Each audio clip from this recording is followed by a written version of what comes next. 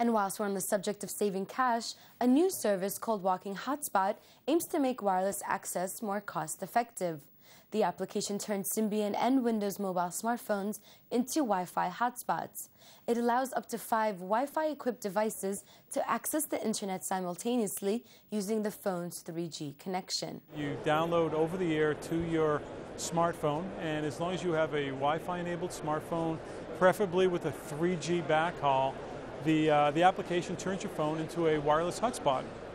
And once you have WalkingHotSpot on your phone, it's just a matter of 2 clicks to get it started, and then you connect up to 5 other Wi-Fi enabled devices to the internet. And the way that works is they just go onto their internet connections, they look for a network, they see your network, they click on it, and then what your phone does is it takes that traffic and puts it out over the 3G network, and then provides the connectivity through the Wi-Fi on the phone back to that device.